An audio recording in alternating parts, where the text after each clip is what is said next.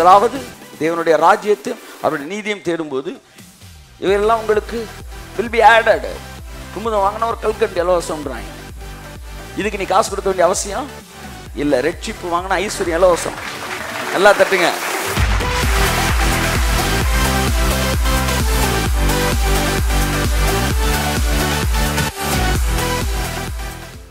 Why should we preach prosperity?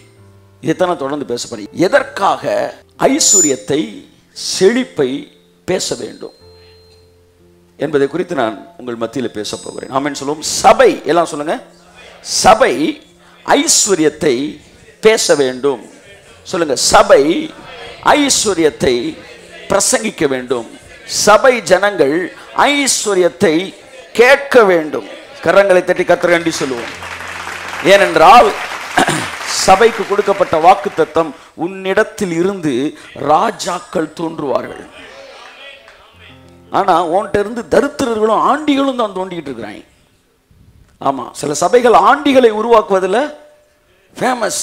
அவங்களுக்கு வரமே என்னன்னா உன்னிடத்திலிருந்து ஆண்டிகள் தோன்றுவார்கள். அவங்க வேலையை இருக்கிறதெல்லாம் பறிச்சிருக்கிறது. கழுத்தில் காதில் இருக்கிறதெல்லாம் பறிச்சுட்டு உன்னிடத்திலிருந்து ஆண்டிகள் தோன்றுவார்கள்.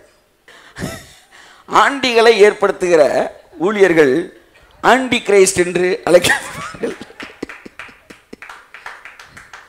இதுவரைக்கும் சபை நாங்கள் பிரசங்கிக்கிறதுக்கு நல்ல பிரசங்கம்னு சொல்லி தன்னை டிஃபென்ஸ் பண்ணுறதுலே போயிடுச்சு. ஆனால் போன வாரம் தான் பிசாசின் உபதேசம் என்கிற செய்தி நான் கேட்டப்ப இப்போ தான் கிருபை அஃபென்ஸ் பண்ணுது. நான் பேசுறது ரைட்லாம் இருக்கட்டும், முதல் நீ பேசுறது தப்பு, அதை புரிஞ்சுக்க. நாங்கள் ரைட்டுன்றது எங்களுக்கு தெரியும். நாங்கள் ரைட்டுன்னு இப்போ உன்கிட்ட பேச வரல. நீ தப்பு பண்ணிக்கிட்டு இருக்கிற, பிசாசின் உபதேசத்தை பேசிக்கிட்டு இருக்கிற. என் அன்புக்குரியவர்களே, சபை ஐஸ்வர்யத்தை பேச வேண்டும். ஜனங்கள் ஐஸ்வர்யத்தை கேட்க வேண்டும். இது தேவனுடைய திட்டம். ஏன்னா why should we preach prosperity? The church must preach prosperity. Amen. Amen.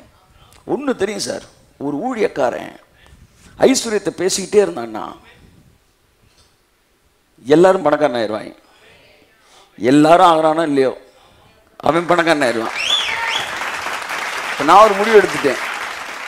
எல்லாரும் ஆகிறானா இல்லையோன்னு எதுக்கு சொல்கிறேன்னா, ஏற்றுக்கொள்ளாவிட்டால் நீ ஒன்றுமே இல்லை. இங்கே உட்காந்து அமைதி ஆமேன் ஆமேன் ஆமேன்னு சொல்லிட்டு அப்படி அரை தூக்கத்தில் இருந்தாலே நீங்கள் பணக்காரன் ஆயிடுவீங்க.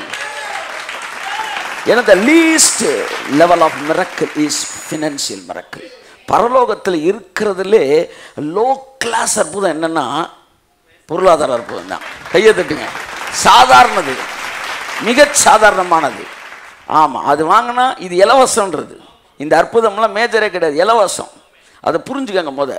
முதலாவது தேவனுடைய ராஜ்யத்தையும் அவருடைய நீதியும் தேடும்போது இவையெல்லாம் உங்களுக்கு will be added. ஆமென். ஆமாம், குமுதம் வாங்கின ஒரு கல்கண்டு இலவசம்ன்றாங்க. இதுக்கு நீ காசு கொடுக்க வேண்டிய அவசியம் இல்லை. ரட்சிப்பு வாங்கினா ஐஸ்வர்யம் இலவசம். நல்லா தட்டுங்க. வாயத்தை ஆமென் சொல்லுங்க.